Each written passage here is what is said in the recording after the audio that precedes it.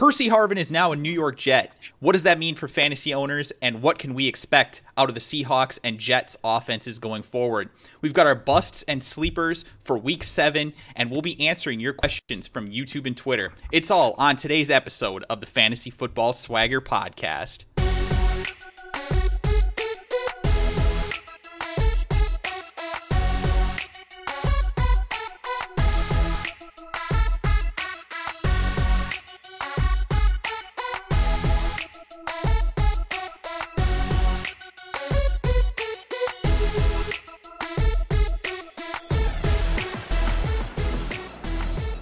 What's up, everybody? Welcome to the Fantasy Football Swagger Podcast. My name is Nick, also known as Kliquid, and today I am joined by my buddy Paul, also known as I Pull Up to the House. If you're a Madden fan, you've probably seen him streaming on Twitch, and he actually won the Madden 25 Ultimate Team tournament that I hosted toward the end of the year. But today, he's here to talk fantasy football and give you guys the help you need to dominate your league. So first things first, man, do you think you could give the listeners kind of like a quick explanation of who you are, how long you've been playing fantasy football, that kind of stuff? Yeah, hey, what's going on, y'all? First and foremost, I've been doing fantasy for about, I want to say 6-7 years. It was something I got into when I was in college. I had no idea anything about fantasy football, and somebody invited me to join a league, paid like $20 to get in, and just going off my knowledge and what I've seen from other teams in the past, picked a nice squad. I won, and it's been fun ever since. So I love it, man. So you started fantasy football, you won your first year, and then you just fell in love with it, like we all do. Man, most definitely, yeah. If I'd have lost, I probably would have liked it, even more, because I'd have just jumped back in trying to get better the next year. So. Yep, absolutely. All right, so now it's time to put you to the test on your knowledge for fantasy football, man. Percy Harvin to the New York Jets. What do you think about that? From a fantasy standpoint, I mean, are we liking Percy Harvin less, more now? What do you think? I don't know. In my personal opinion, I've never had, the most admiration for Percy Harvin as a fantasy player. He does a lot on the field. He affects defenses in so many ways in real life, but then his production on the field has never really been as such, in my opinion. He had one really good season where he was maybe 8 games in and had close to 800 yards and a bunch of touchdowns and was kind of a front runner for MVP until AP just went bananas and tore the league up. But I've never been a Percy guy. I think him going from a pretty good offense, they're still kind of rudimentary in a lot of things they do, to just a dumpster fire in New York. I don't like his prospects. They have Eric Decker, they have Amara who drops everything, but they still give him a ton of targets. And they're also a run heavy team, so they don't. I think they're going to deploy him in a lot of different ways, but it won't really, in my opinion, of course, I don't think it'll translate to more success fantasy-wise. Harvin's had maybe one good game just from watching, and that was against Washington when he scored 3 times, but had all 3 times called back by penalty. Just the worst case of luck I've ever seen. But I don't really see him as that kind of fantasy guy. And people were taking him really early in a lot of leagues I was doing mock drafts for. They were drafting him so early, and it's all about his hype, his potential. I just don't see it. I mean, and he got paid a lot of money, to play 10 games and then get traded. He didn't even play 10 games. Yeah, not even. I don't think so. He might have made appearances in 10 games, but he didn't finish them. I know that. Yeah. I mean, that might include the playoffs. Obviously he played in each of their first games for Seattle, but it's going to suck for people that own Percy Harvin, because he's going to have missed his first bye week. Then he's going to miss this week's game, and the Jets still have a bye week coming up. So he's actually going to miss 3 games due to non-injury related things, and that's just crazy for a guy like Percy Harvin, who should be injured constantly. But I mean, I look at it like this. I definitely hear where you're coming from. The offense is significantly worse overall, in my opinion. But I kind of like what I saw out of Geno Smith on Thursday Night Football. I think that was the best we've ever seen of him. And that's not to say, of course, that he's going to keep that up or anything. But, now he's got a new target. And I kind of like the fact that he's in an offense that has another receiver opposite him. Because on the Seahawks, Doug Baldwin was the best guy that they had, probably. And it didn't really translate into much, because the defense, like when they played the Cowboys shut him down. He touched the ball 6 times and had -1 total yard. They knew exactly when the ball was going to him. Now, like you mentioned, they have other targets in the New York Jets offense. And granted, like I said, it's not as good of an offense overall. They're not going to score as many points. But I actually think there's an opportunity for Percy to touch the ball more in this offense, because I think that Rex Ryan is going to make it a game plan type of thing. He's going to say, look, we just traded for this guy. My head is on the line this year. If we don't make the playoffs, if we don't make a run here at the end, I mean, they're looking real bad right now for a chance to make the playoffs. They have to make a splash like this to save his career potentially. Yeah, so that's true. I kind of like his prospects a little bit in the Jets offense. Like you said, I've never been a big Percy Harvin guy. I've never believed that he should be going as high as he does. Not only because I don't think that he stays healthy, but also I think that his production on the field, like you mentioned, is a little bit overrated. So my personal opinion on him, like you said, I think that for where I was on him, I think that his value is higher. Although I do believe, though, that he's still probably going to be overvalued by a lot of people. So, it's kind of dependent on, where people are in your league that own Percy Harvin, if you should be going out there and targeting him. But the real question here isn't necessarily about Percy Harvin himself, but it's more about the offenses. So, obviously, the Seahawks lose a playmaker. Now, a guy that really hasn't made plays so far this year, but a perceived playmaker, at least a threat on the field. Well, the Jets gain one. Do you think that any of the other players in these offenses take a step up as far as their fantasy values go? I think this can do nothing but help Eric Decker. Just the idea of Percy being out there, taking all the intermediate to short routes and clearing things up down there. That does open things up for him, because they didn't have that kind of player on their team. As far as Seattle goes, I mean, that offense is still going to be very run heavy, very read option-y, just a lot of misdirection and things like that. And they've got young guys already on the team. They've got Jermaine Kearse. They've got guys on the team already that can contribute the same way as Percy. Not with the same speed, field vision, all that, but they can get 80 to 90% of what he was doing for 10% of the cost. So that's kind of why they did it.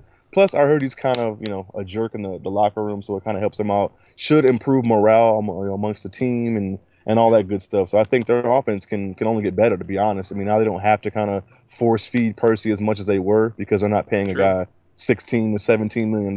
So now they can just do what they want to do. Let Russell Wilson continue to flourish as one of the top quarterbacks in the game, and I think that improves. This does nothing but help Marshawn get more carries, since they're not handing the ball off on jet sweeps, every other play now.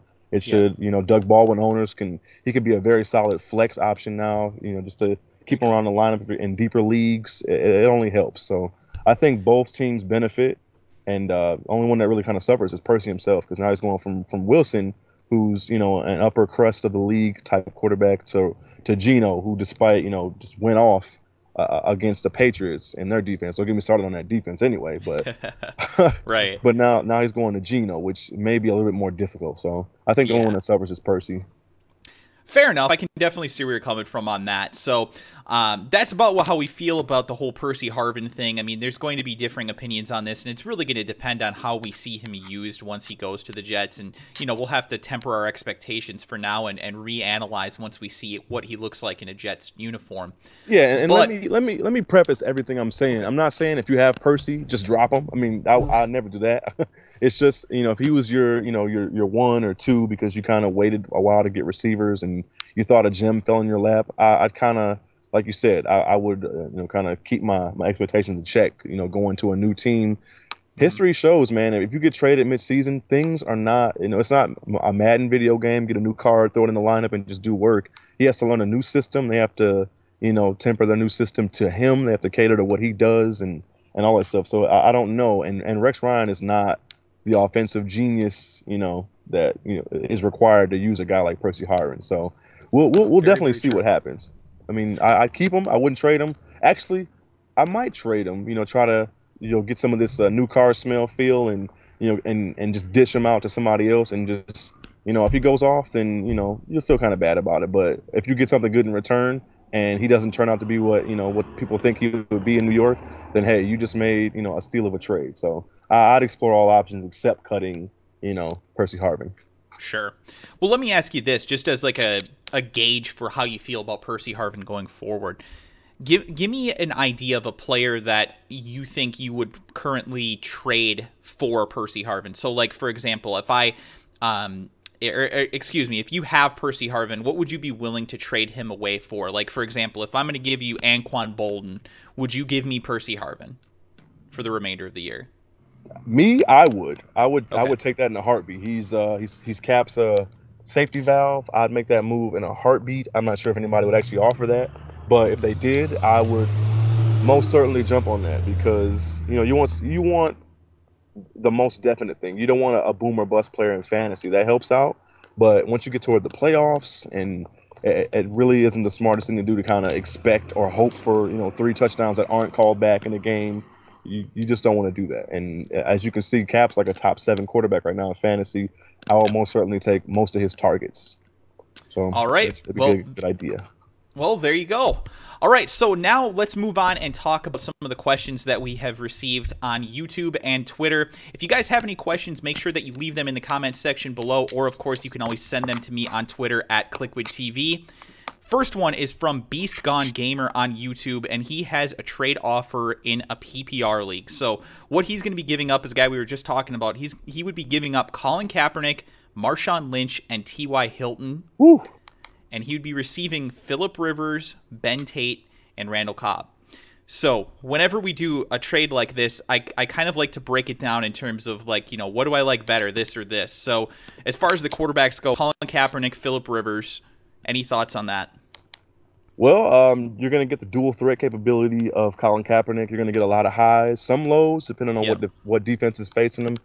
At this point in his career, I don't think Cap is a must start in leagues. I mean, he's been lighting it up, good games against a lot of teams, but he has the propensity to stumble, to struggle at times against even the worst defense. Like, I think Philadelphia did a good number of shutting him down for a good majority of that game. Now, Phillip Rivers, you're getting an MVP candidate, a guy who's not going to give you very many rushing yards or rushing touchdowns, but he has like the 5th highest quarterback rating of all time. He is on another level. I'm a Broncos fan, and I am most certainly afraid of facing this guy twice this year, because he looks phenomenal. And he's got good targets. He's got options this year. Malcolm Floyd's been doing pretty good. Gates is Eddie Gates. Royal. Eddie Royal. Keenan Allen. It looks good, man. It's a good idea. Yep, I agree. I'm going to go Phillip Rivers on that end of the trade. And then when we're talking about Ben Tate versus Marshawn Lynch, I think we're probably going to be both in agreement on that you want to go with a more stabilized guy like Marshawn Lynch, a guy who doesn't have the injury concerns. Marshawn Lynch definitely over Ben Tate. Now, as far as the wide receivers go, Randall Cobb and T.Y. Hilton, I think this is a lot closer than it was going into the year, but I'm still probably leaning toward Randall Cobb. What do you think?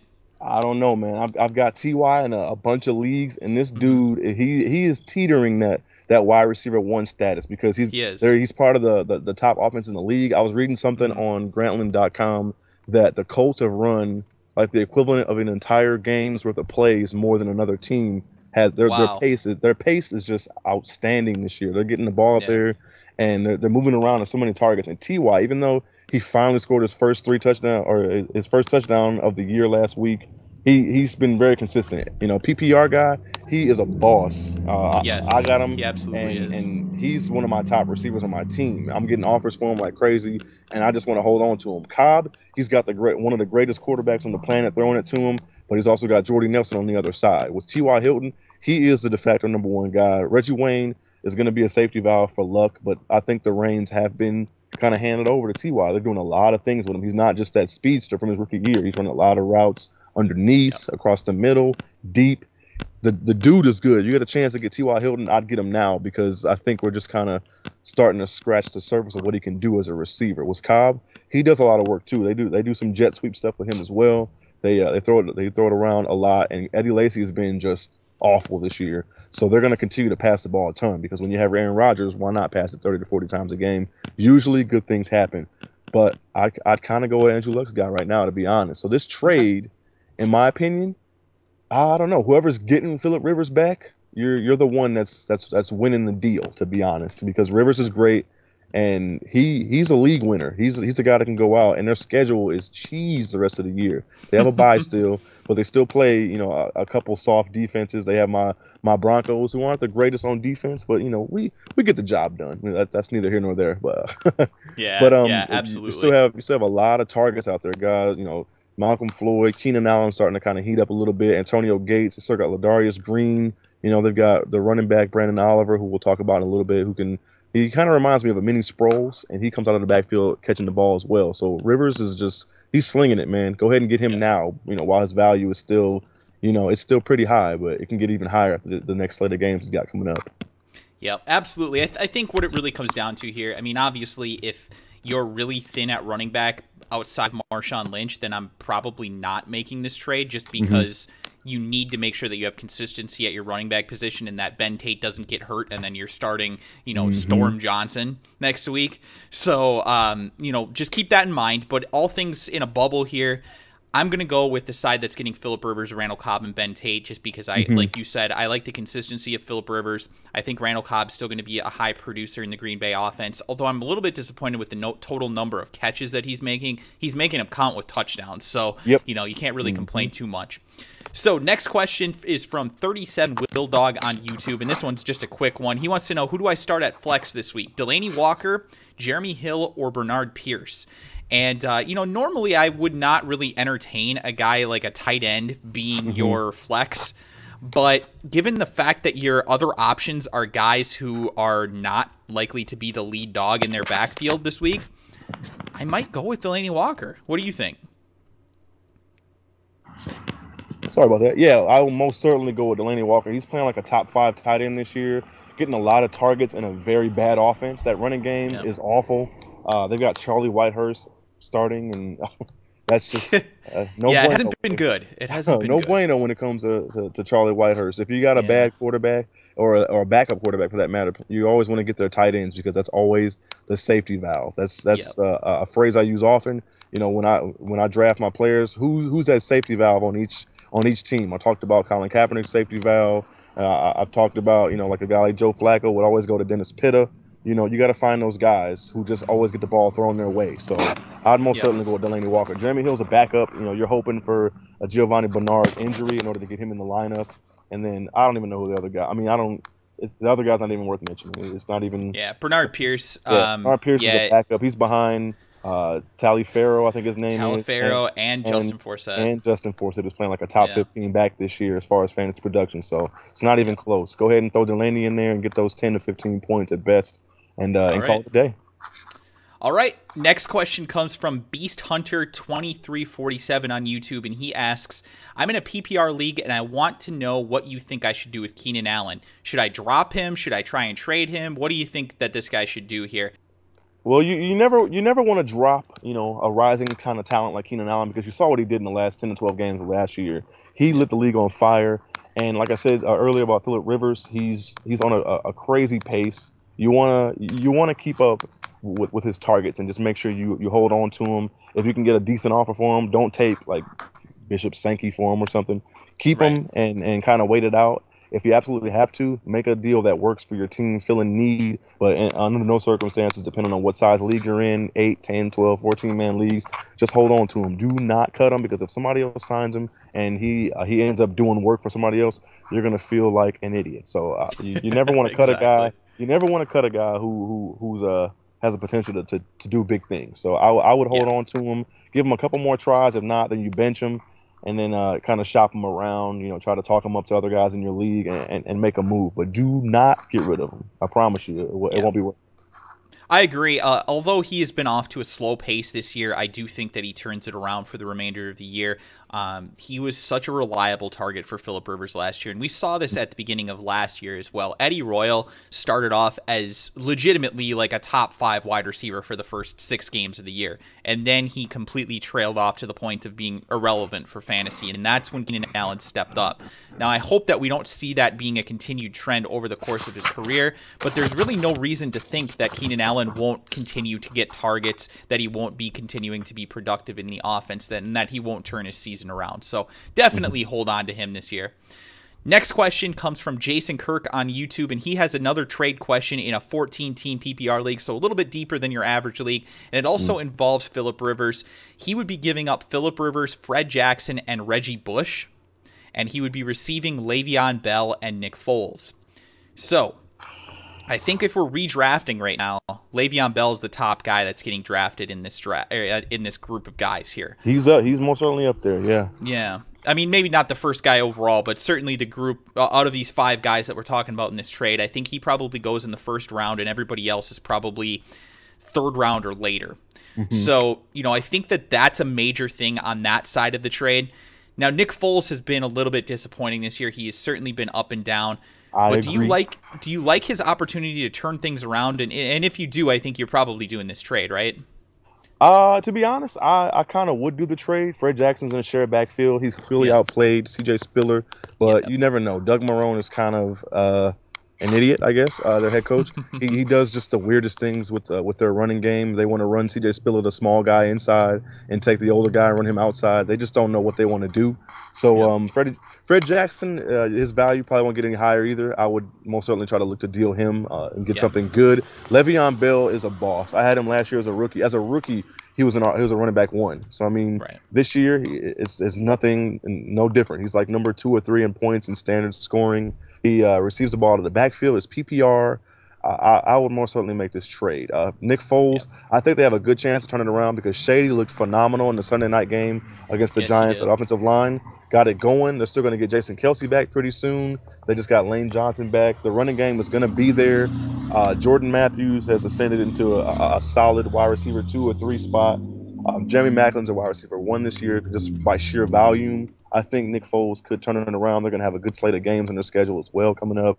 The Cowboys of the world, the Redskins, all those teams that aren't, defensive stalwarts, even though if they're, somewhat decent, Foles should have a good chance to put up some good numbers on a few different teams. So I would make that play in a heartbeat, to be honest, to get Le'Veon Bell. I'm a big guy who loves to use multiple running backs. I want a running back in my flex as much as possible just because the opportunities are limitless when you have a running back out there. They can receive, they can run, they can score, as opposed to a tight end or a receiver who can just catch the ball, maybe get lucky and get a touchdown. The volume's not there as much as with a running back. So I'd make this deal in a heartbeat, despite giving up, a top 3 quarterback in fantasy this year in Phillip Rivers. All right. Yep. Completely agreed on that one. I definitely am making this trade. I'm getting Le'Veon Bell in return. I love the option there. And the fact that Reggie Bush has been injured, I think, is also going to make this a significantly easier trade for you. We didn't even talk about Reggie Bush. Yeah. I love Reggie Bush. Reggie Bush, I have such a man crush on him. But the fact is that the guy's never healthy. He's never been healthy over the course of his career. There's no reason to believe that he'll stay healthy. And he's splitting a backfield at best. Most people came into the season expecting that Joique Bell was going to take the role here, at least get the the 60 end of the 60-40. But you never really know with this Detroit backfield, and that's what can be so frustrating about it. So I like the consistency that Le'Veon Bell gives you, and I think that Nick Foles can ascend to be, a top 8 quarterback. Phillip Rivers probably going to be a top 4 or 5 quarterback for the remainder of the season. So obviously I like Rivers better than Foles, but I don't think it's anywhere near as significant of a drop-off as it is when you go from Le'Veon Bell to the combination of Fred Jackson and Reggie Bush. So all right, next question comes from David Crowley on YouTube, and this one I think is kind of interesting because it takes into account the fact that this guy is currently 5-1.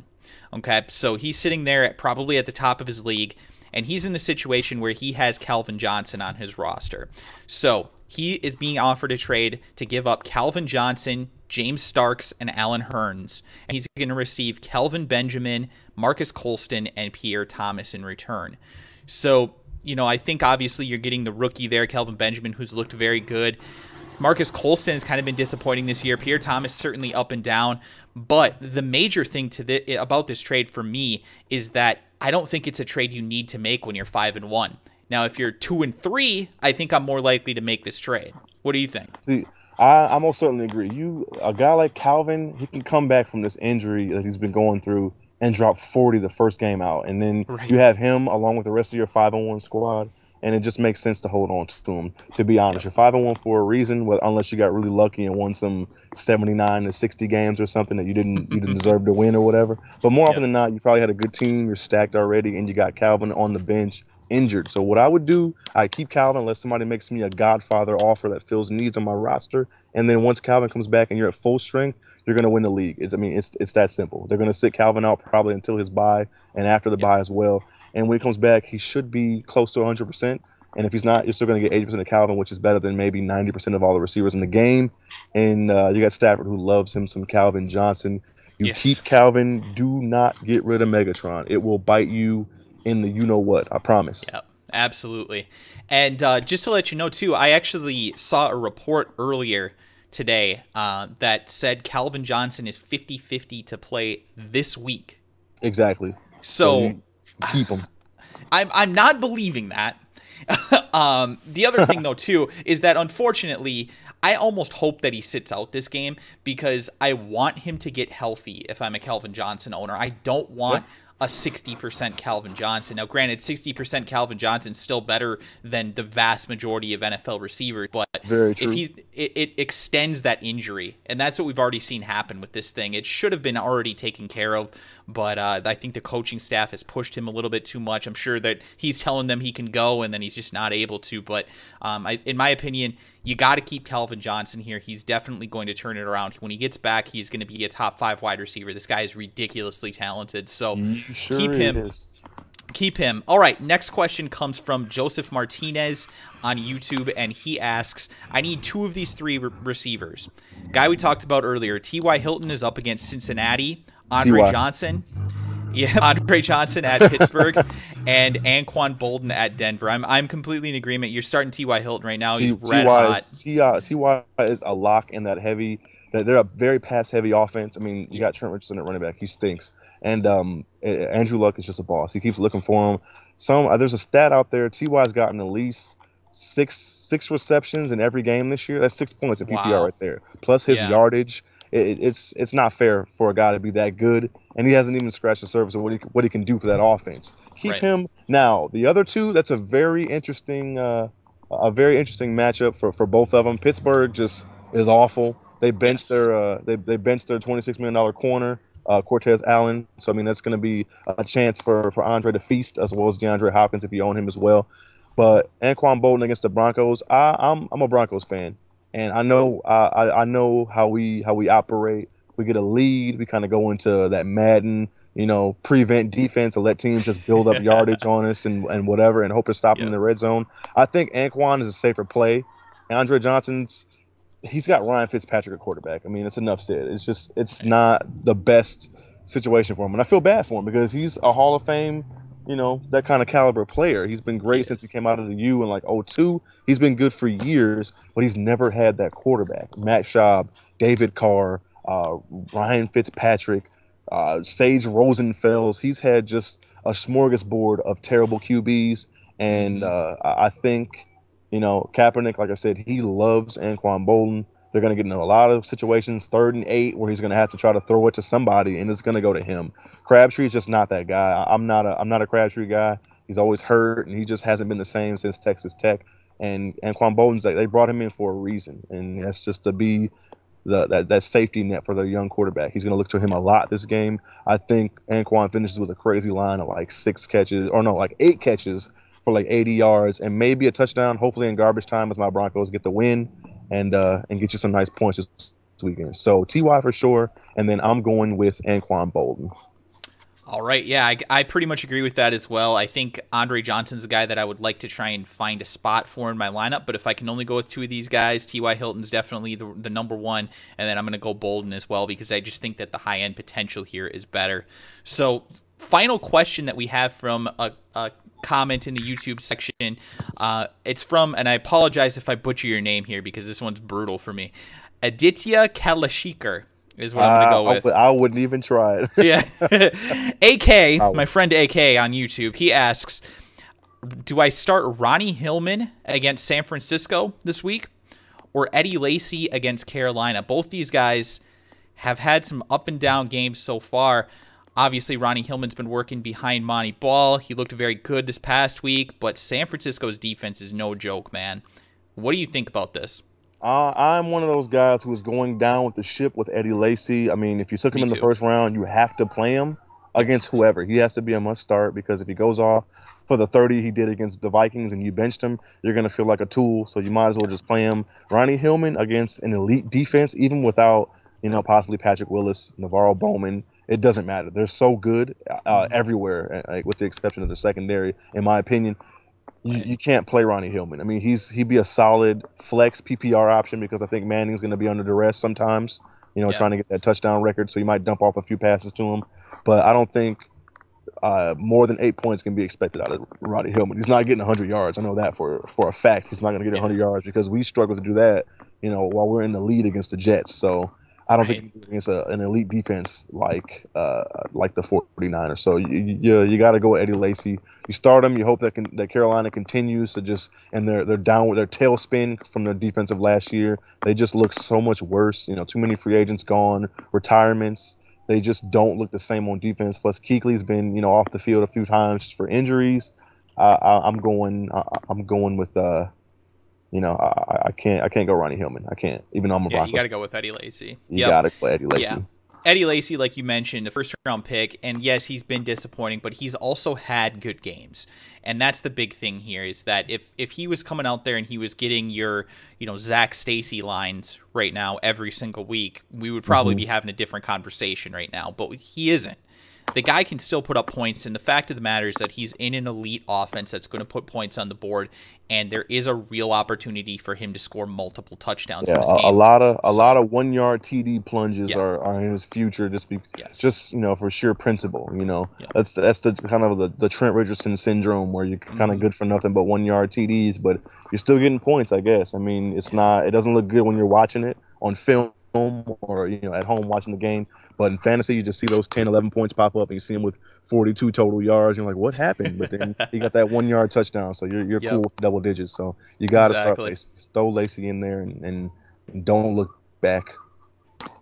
All right, so our final segment that we do every week here before we head into the Sunday games is that we do our busts and our sleepers for the week. So let's start off with our busts of the week.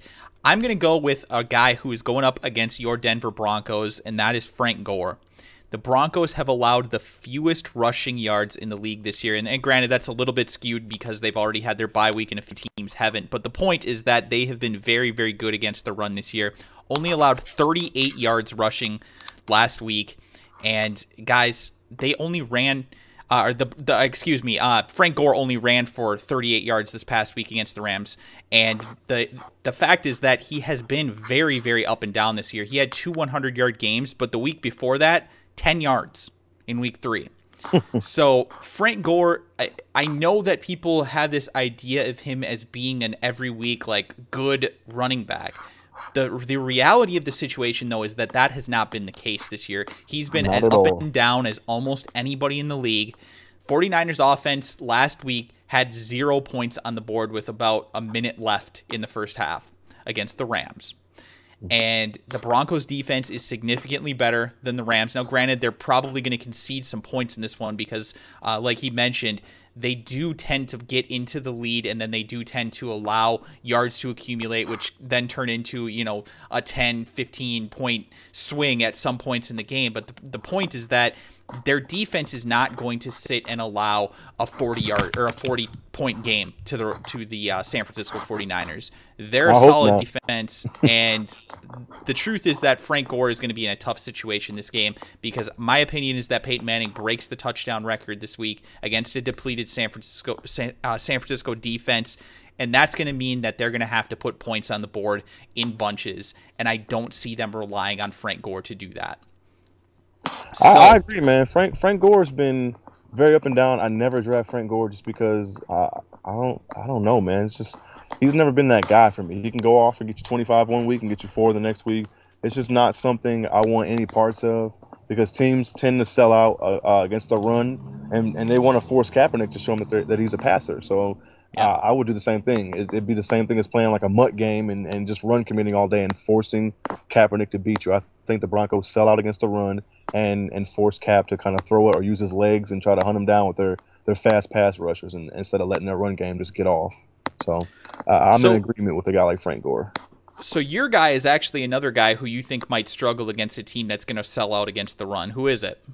That would be Brandon Oliver. He's been a huge waiver wire pickup for a lot of teams out there. I know you want to throw him in there as your flex or your running back too, and he's earned it. I mean, he's done well, but he's played teams, like the Jets, the Raiders. Now he's got a bit of a tougher task. The same team that shut down Tom Brady, who's looked phenomenal the last few weeks, by the way, and that's the Kansas City Chiefs. I think the Chiefs coming off a bye, they're going to be fresh. They're going to have, the Andy Reid's got like a crazy stat where he loses like 1% of the time. No, I'm being facetious, but he rarely loses coming off a bye against anybody. Yeah. They're going to have time to prepare, and it's a divisional game. I expect them to sell out and try to force Rivers to continue his torrid pace of passing the ball, and they have a better chance of stopping the run game than they do with Phillip Rivers. So I give it more of a chance of them shutting down Oliver than to slow Rivers down. So they're going to sell out on him, not let him get out of the backfield for 140 plus yards. I would not saying I would bench him. I just think he's not going to be a 25-point guy like he's been against the crappier defenses of the league. So temper your expectations. If he gets you 10 points, be happy because he's going to have a tough matchup. All right, so give me your sleeper of the week then. Somebody who isn't normally going to be in your fantasy lineup, but might be a guy that might sneak into your lineup this week if you have bye week problems or injury problems. Sleeper of the week for me is a guy that actually won me a week. I was the one that had to face Russell Wilson when he dropped like 46 the other night against the Redskins a few weeks back. And luckily, I'd already gotten my points from Austin Davis, quarterback for the St. Louis Rams. This kid, I'm not going to go as far as John Gruden and say he's the next Drew Brees, which is ridiculous. But the kid, he does not care. He will sling it. Interceptions, fumbles, they don't bother him. He comes back. He's glad to be there. The guy's undrafted, and he's just glad to be there. They have confidence in him. He trusts his receivers. Jared Cook, another guy owning a couple leagues. He goes after him a lot. He throws to Brian Quick. He just makes plays. He's deceptively quick as well. And he gets you rushing yards. So the guy against Seattle, their defense they're not the Legion of Boom this year. No. Sherman has looked not very Sherman-esque. Their opposite corner, Maxwell's been hurt here and there. He's been getting targeted a lot, and a lot of success has happened against him. Tight ends have gone off against the Seattle Seahawks as well. So if you're having trouble, if somebody's going to buy like a Nick Foles, go out and grab a guy like Austin Davis. This guy's going to get you 15 to 20 points that you wouldn't have gotten from somebody like a Fitzpatrick or whoever else is laying around in your waiver wire. Go get Austin Davis and thank me later. Trust me, he's on my roster, so I wouldn't tell you somebody that I wouldn't pick up myself. The guy, he seems like the real deal. He may not go out and win the Super Bowl for the Rams. He's going to bring them some wins, though. I can guarantee that because the kid, he's just got it. I don't know. He makes plays. That comeback they had, where they almost won it against Philly when they were down by like 30 points.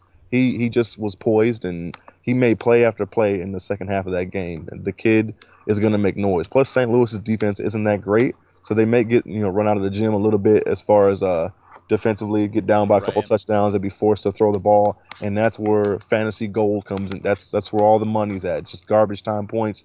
They're going to play back. They're going to allow him to get a lot of dump offs, a lot of extra yak for his receivers, getting your points, and maybe some garbage time TDs, getting you the 15 to 20 you need to win this week. So Austin Davis, book it. The dude is good. Trust me. All right, man. Yeah, I agree. I think that this matchup against Seattle, if I tell you that somebody's going up against Seattle, you're like, oh man, I don't know, Seattle. They've been very good against the run this year, aside from the game against DeMarco Murray, but they were excellent against the run prior to that. But actually, their secondary, like you mentioned, the Legion of Boom has been extremely disappointing this year, at least thus far. Now, I do expect them to turn it around eventually, but right now, they're not clicking at their secondary level. So I do think that there's a real opportunity for Austin Davis to have a nice game here and at least a serviceable fantasy game, something that's going to rank you in the top 12 or so at the quarterback position, which is really what you're looking for if you're on a bye or something like that with your normal quarterback.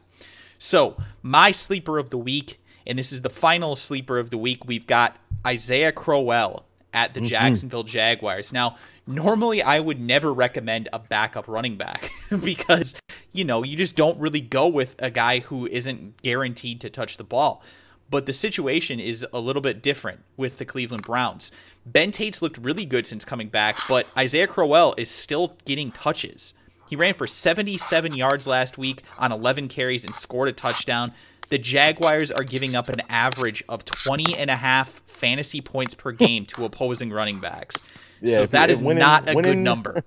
When in doubt, play whoever you got against the Jaguars, man. Good things tend to happen, unless they play for the Titans because they stink. But good things tend to happen if you play your players against the Jaguars. That's just the way it is. I mean, go for it. Crowell, there's always that chance that Ben Tate comes up limp like he has throughout his entire career, and then Crowell ascends to legit running back 2 status just by sheer volume. That team they run a lot more than they pass. So if he's getting the touches, that O-lines look great. They always look good. They just I don't know. They've always had bad defenses that have gotten them down, and they had to rely on bad quarterbacks. But Brian Hoyer looks kind of legit, so they're keeping teams in check as far as just selling out against the run. Now they can actually do a few different things, and Crowell could put up some numbers this week. Not saying from here on you're gonna want him in your lineup, but against a team like Jacksonville, you got to play him to see what happens. Because if you have him on the bench and he goes for 20, just garbage time TDs or whatever, then you're gonna feel kind of bad. So he's a very good flex option this week. Yep. I'll most certainly throw him in there if I had him. So plug him in there and give it a go. Yep, man, I'm excited about Isaiah Crowell's prospects for this week and really for the remainder of the year. I actually kind of like him as a potential guy in your keeper leagues as well, because Terrence West has basically lost the job to Isaiah Crowell at this point. He was deactivated last week, and I just when you look at that type of a situation, it's like, look, Ben Tate is not going to stay healthy. He hasn't been able to at all throughout his career. He's already been injured this year. And honestly, they need somebody that has young, fresh legs, and I think that's what Crowell brings to the table for them. Like you mentioned, their offensive line has been very good. Now, it sucks that they are going to be without Alex Mack for the remainder of the year, but I still think that they're a very solid offensive line even without him, and I definitely like his opportunity for the remainder of the season. So, guys, that is going to wrap it up for today's episode. Thank you all for tuning in. We do appreciate it. I want to thank Paul for stopping by onto the podcast today. I really do appreciate it. He gave some great insight, and I think that you guys are going to do very well if you listen to his advice. We hope that you enjoyed the show. We hope you learned something. If you did, make sure you press the like button below and also press the subscribe button so that you can be updated when we put out our next episode. If you guys have any questions about your lineup for next week's games, or if you have anything that you want to ask us about trades or any general fantasy football questions at all, make sure you leave that in the comments section below or tweet it at Kliquid TV. If you guys are interested in getting my opinion as far as your lineups for this weekend's games, you can also tweet those to me at Kliquid TV. Also, be sure to send a follow to Paul at I Pull Up to the House, and that's a number 2, Haus for the end, and that's going to be how you get in contact with him. Thank you again for stopping by, Paul. I appreciate it, man. Good luck to everybody this weekend, and be sure to check back next week as we do a review of this weekend's games here on the Fantasy Football Swagger Podcast. Thank you, guys. Let me say that this was awesome. I appreciate you guys letting me come by and share what I consider to be pretty good fantasy knowledge, and this is awesome, Kliquid. Keep up the great work, you guys. Make sure you hit that like button, hit that follow button on Twitter for him, for myself as well. Subscribe to his channel. You're going to get nothing but great content, whether it be Madden stuff, whether it be fantasy. It does not matter. I enjoy what this dude's doing. I know you do too. So, again, let Kliquid know if you want me to come back again. I had a blast, man. I'm doing this thing from my tablet, and it's awesome just to talk fantasy. I love it. I'm counting down the hours to the games, and I can't wait. So you guys enjoy, and good luck. Best of luck tomorrow on all the games, Sunday and Monday. Peace. Thank you again. Good luck this weekend, and we'll talk to you guys next week. Bye-bye.